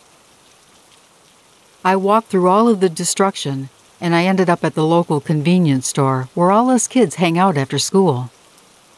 There I saw my friend sitting on the curb in front of the store. I was stunned because he didn't look sick at all. In fact, he looked a picture of health. I said, "Sean, what are you doing here?" He smiled brightly and said, "I just wanted to tell you I'm okay. Everything's fine. I'm happy." I was so confused. "How is it that you got better so fast?" Sean said nothing.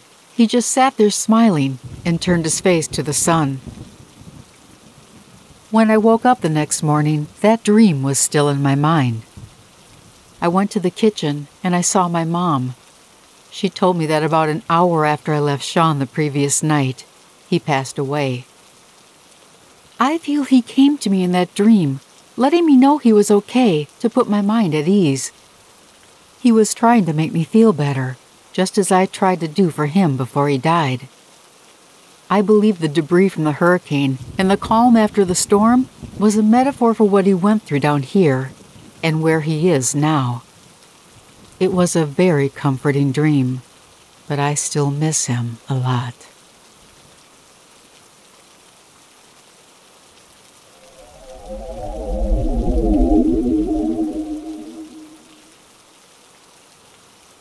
About 5 or 6 years ago, I was on a business trip to Tennessee. I was driving in, and I was still about an hour away from my destination. It was late, and I was exhausted, so I found a roadside hotel and pulled in. I intended to spend the night, get some sleep, and start fresh in the morning. I went inside and asked if there was an available room. The owner said, "Yes, of course. It's just me, the hotel manager, and all the ghosts here. The place is pretty haunted, but they're nice ghosts."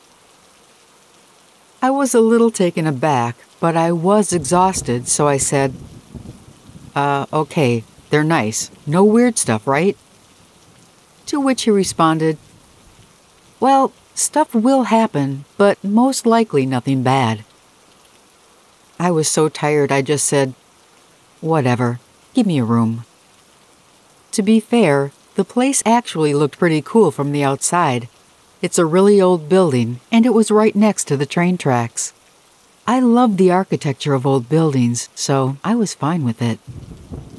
The owner showed me up to the second floor where my room was located. As soon as I set foot up there, though, I got this sinking feeling, like this was a really bad idea and I should just leave. But I was exhausted and not fit to drive, so I continued on. The hallway itself was like something straight out of a horror movie. It seemed to go on without end. The hallway actually seemed longer than the building, if that makes any sense. It was creepy as hell. The owner then introduced me to the hotel manager, who just happened to be up on the floor.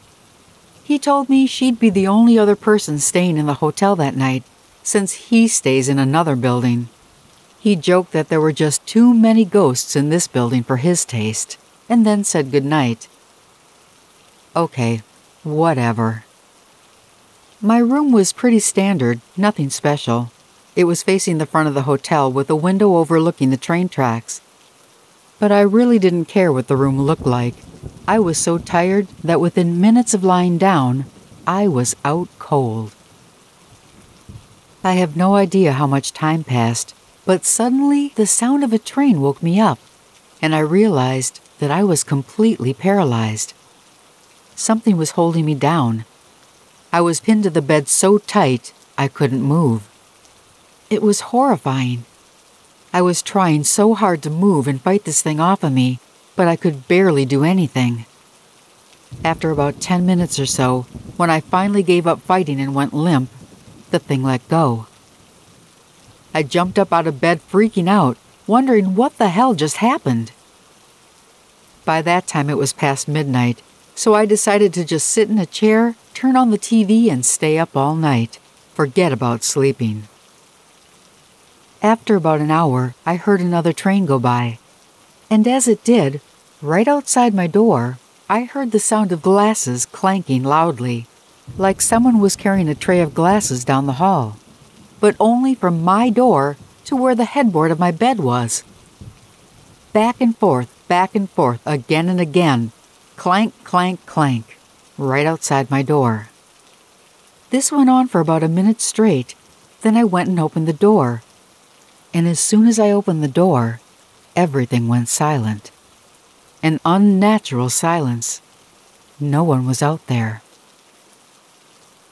I went back and sat down on the chair and thought, okay, what's gonna happen next?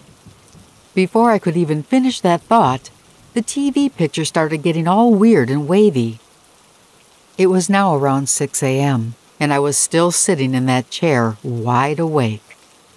Just then, I heard the disembodied voice of a little girl say right in my ear, "There's somebody in the chair."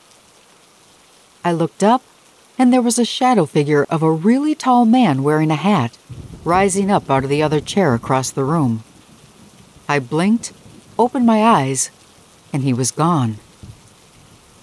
Well, that was it. I grabbed my stuff, packed it up, and left as fast as I could. I went down to the lobby, freaking out. The owner was there, starting his workday, and he asked me what was wrong. I told him what happened, and he calmly replied, "Oh yeah, a little girl died in your room. She fell out of the window while waiting for her daddy to come home on the train." I looked at him and said, "Why, out of all the empty rooms in the entire place, would you put me in that room?" He looked at me and said, "Well, it has the best view." Now, mind you, I arrived after dark and let him know I was leaving first thing in the morning, and the view from the window was of the train tracks. Awesome hospitality, not so awesome intelligence. So I started ranting, telling him that all this talk about nice ghosts was a bunch of crap. They may not have hurt me, but my God, did they scare me. Then he tells me that just like there are good and bad people, there are good and bad ghosts, and that none of the bad ghosts would ever hurt anyone in the hotel because his wife would protect them. I asked where his wife was, and he said, "Oh, she's dead." I was thinking to myself, "Dude, you're crazy." He then proceeds to tell me the story about his wife. She died of cancer, and she made him a promise that if there was any way to stick around after death, she'd find it, and she'd watch over the place and anyone who stayed there forever. After she died, he named one of the rooms after her, and on her birthday, he had some ghost hunters come out to try to communicate with her. They all went into the room named after her, and he wished her a happy birthday. He told her he hoped she knows how much he loved her and really missed her.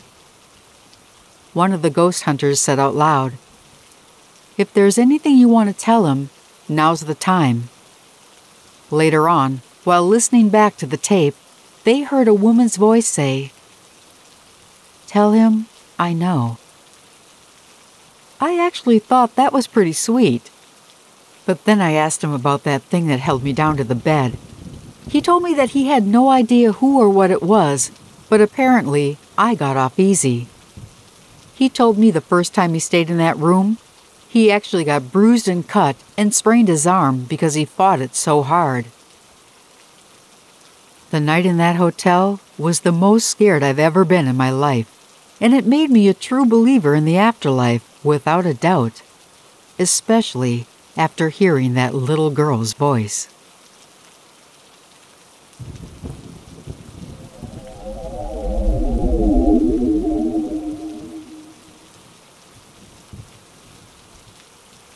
In high school, my girlfriend and I were on the ROTC rifle team. We'd stay after school until 7 p.m., practicing our marksmanship in the school basement. After practice every night, her mom would pick us up in the parking lot outside the band room, which was also in the basement and connected to the ROTC offices. So we would hang around the band room looking out the window, waiting for her. The night this happened, it was winter, so it was cold outside and dark because it was after 7. The whole building was empty, except for us and our sergeant major, a retired Vietnam vet who was and still is the bravest badass I've ever met. So my girlfriend and I were in the band room waiting for her mom, and the sergeant major was in his office. It was quiet, and we were standing there for a good 15 minutes alone, just talking, when suddenly, out of nowhere, a huge set of double tubular bells started shaking violently, making all kinds of noise. They were about 5 feet away from me, and they must have weighed well over 300 pounds because they were a double set made of brass and steel. Suddenly, they shot across the room, flipping over end to end about 3 or 4 times. It was like someone had picked them up and thrown them, as if they weighed nothing. I tore out of there as fast as I physically could, working on pure adrenaline. I left my girlfriend to fend for herself. No chivalry there. I was just too scared. I didn't say, "Are you okay? Did you see that?" No, just whoosh, and I was gone. I ran to the sergeant major's office, and before I could get one word out of my mouth, my girlfriend was there beside me, crying her eyes out. We both explained to the sergeant what happened, and he kept telling us to just calm down. Then he walked with us back to the band room to check things out. And sure enough, the 300-pound bells were now on the floor on the opposite side from where they had just been. The sergeant major didn't say anything. He just took us back to his office and told us to wait with him until my girlfriend's mother came. Try as I might, I can't figure out how that happened. It wasn't a prank. There were no other people in the building. And I highly doubt anyone could lift a set of 300-pound bells, much less throw them across the room end to end. This happened to me over 20 years ago, and I've been searching for a legitimate explanation ever since. And I have yet to find one.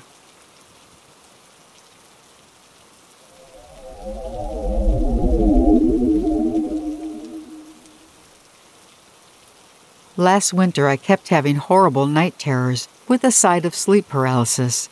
I'm talking 4 or 5 times a week. I'd wake my boyfriend up by thrashing around and trying to scream. It would always start the same way. It felt like my body was humming, as if there were electricity running through my veins, and I was unable to move or speak. Even worse, during these episodes, it always felt like there was some kind of evil presence in the room.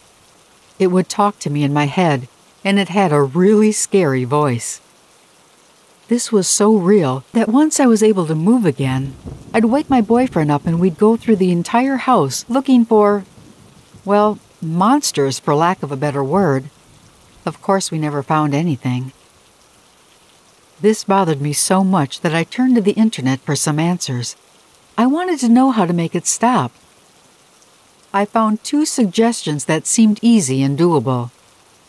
One was to slowly try moving a finger or a toe, just enough to wake yourself up. And the other was to calmly talk to yourself in your head, again, until you were able to wake yourself up. Well, that night it happened again. My body was humming with electricity, but I hadn't yet felt the presence of evil in the room. I immediately started trying to wiggle my fingers, while at the same time singing to myself in my head. Now I'm a mom of a 4-year-old. She was 3 at the time, and the only song I could think of was, "If You're Happy and You Know It." So there I was, trying to stay calm and wake myself up by singing a children's song in my head, when that feeling of the evil presence entered the room. Now I was desperately trying to wake myself up, but I just couldn't seem to do it. So I started repeating to myself in my head, "It's not real. It's not real. You're just dreaming. This is not real." That's when I heard the thing say to me, Oh yeah? Watch this. Literally 2 seconds later, my then 3-year-old daughter started screaming in the next room. My boyfriend jumped out of bed and ran to her. She was crying and said, "Did you see what Grandma just did?" She said her grandma showed up out of nowhere and in a loud, scary voice started screaming in her face. Mind you, this all happened mere seconds after that thing told me to watch this if I thought it wasn't real. And my daughter's grandma lives in another state. No one was in her room, let alone her grandmother. I didn't get much sleep that night, nor for the next few weeks. In fact, it took me months to be able to sleep through the night again. I've had a few other episodes since then, but none of them as horrifying as that one.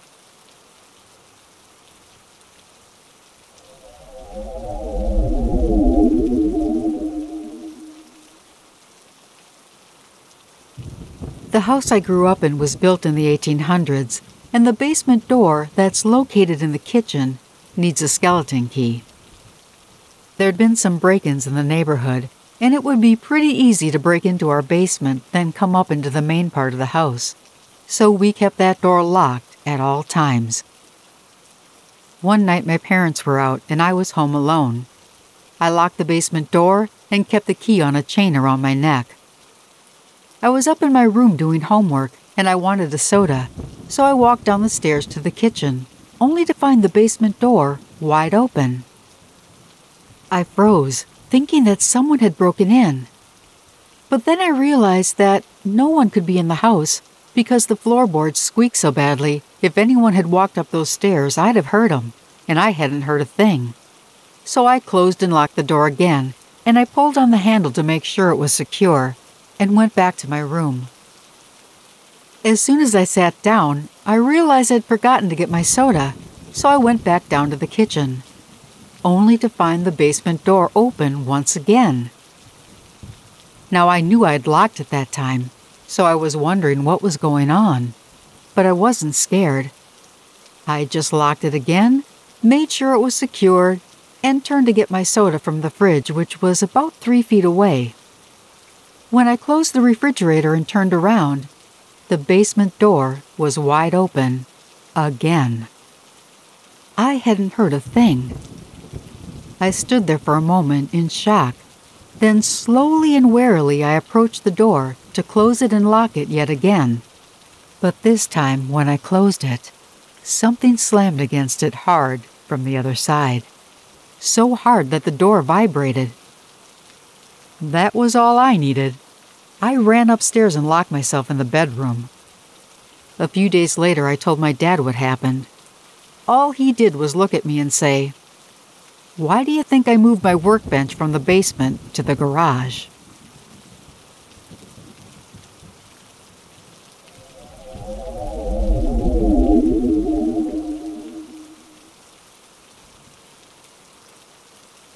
My dad was driving home from Las Vegas back to Lancaster, California in the 1980s.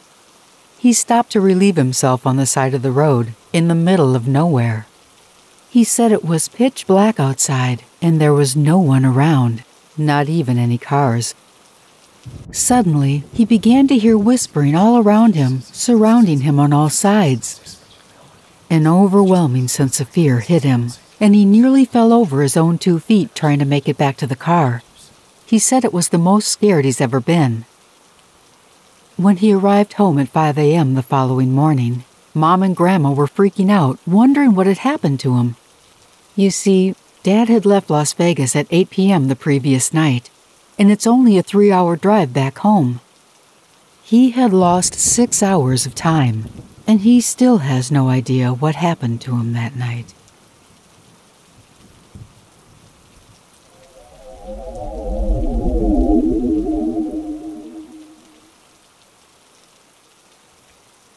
This happened when I was 7 years old. I forgot my favorite pillow downstairs after family movie night, so I went down into the finished basement to get it before going to bed. I got the pillow and looked up to see a man on the other side of the room. He was just looking around, paying no attention to me whatsoever. The weirdest thing was that he was entirely gray, head to toe. Skin color, clothing, hair, everything gray. I just stared at him, completely terrified. He looked up, realized I could see him, then he opened his mouth and unhinged his jaw, almost like he was screaming at me, but he made no sound. Then he walked right through the wall and disappeared. After that, I couldn't go downstairs alone at night until I was a teenager.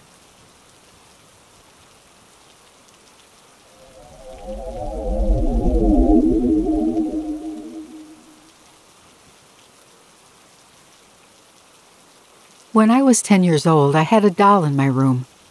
It was a non-articulated doll, which means it had no moving limbs or parts. It was kept on a stand, so it could be displayed without tipping over. One night I awoke from a deep sleep around 2 in the morning. I don't know why, but my eyes were drawn to the doll across the room. I could see its silhouette on the wall in the soft moonlight. Suddenly, it bent forward at the waist and turned to look at me, I stared at it, and it stared back at me for what seemed like a full minute. I was too afraid to move. To make sure that this was real, I closed my eyes, and when I opened them again, the doll was standing upright. But just as I was about to breathe a sigh of relief, the doll moved again. My whole life I've tried to convince myself that I was only dreaming, yet I know I was awake.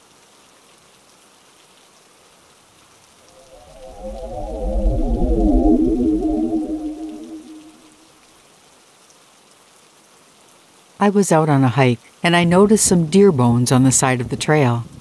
It's common for deer to be killed by a coyote, but what I saw next was decidedly uncommon.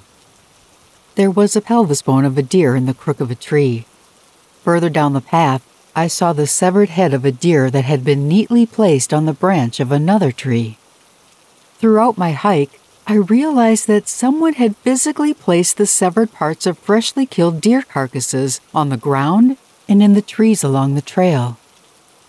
It was pretty damn unsettling.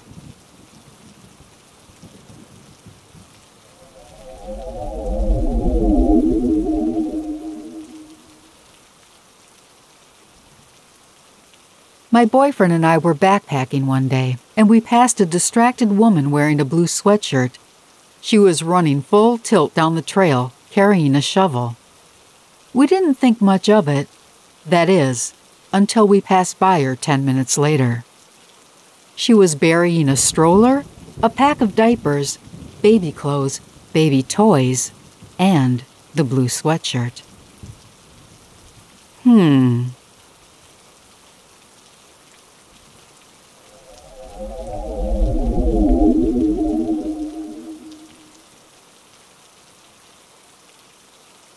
My friend and I were playing hide and seek. I hid behind the garage while she looked for me.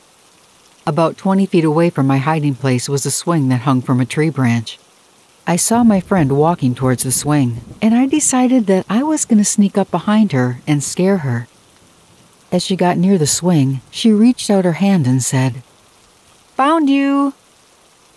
At that very same time, I grabbed her shoulders from behind. She turned around and saw me, and all the color drained from her face. She said, "How did you do that? I just saw you on the swing. How did you get behind me?" She swore she saw me sitting on that swing. It scared the crap out of me because I had been looking at that swing and I knew there was nobody on it. To this day, I can't explain it.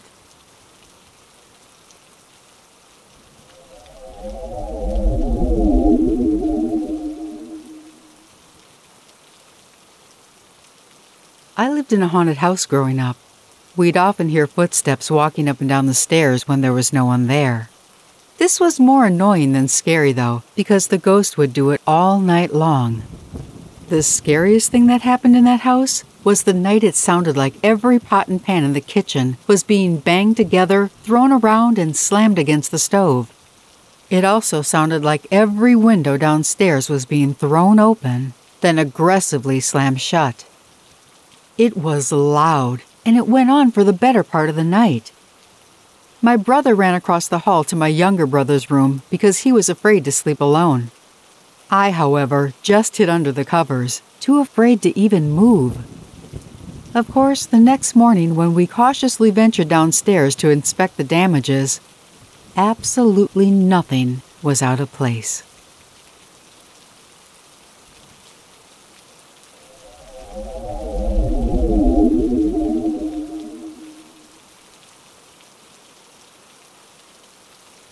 I grew up in a neighborhood that was built over an old graveyard. About 70 graves still remain there. A bunch of us used a Ouija board at my friend's house one night when I was 12 years old, and it turned out to be pretty disastrous. I became so ill a few days later I had to be hospitalized, and another kid's dad died in his sleep that very night, and he was only 32 years old. Then my friend gave the Ouija board to some other kids down the block. They stayed up all night using it, and early the next morning, their house caught on fire. The kids made it out, but the parents didn't. They died in that fire. Yes, it could all be a coincidence, but I don't mess around with those boards anymore.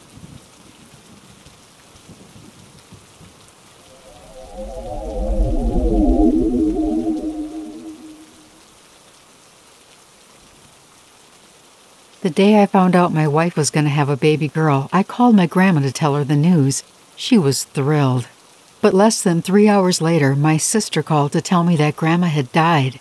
I was heartbroken. We named our daughter Viola after her. Fast forward a year. My wife was giving our daughter a bath, and I was in the living room alone. There was one of those magic slate toys on the table next to me. You know, the toy with the little pen attached to it and you can draw or write on it and then swipe it to erase it. I was distracted playing on my phone, not paying any attention. My wife came in the room and said, "Did you write that?" And she pointed to the toy. I looked and I couldn't believe what I was seeing. Right there on that toy, plain as day, was written in cursive the name Viola. Number 1, I can't write cursive. And number 2, that was my grandma's handwriting.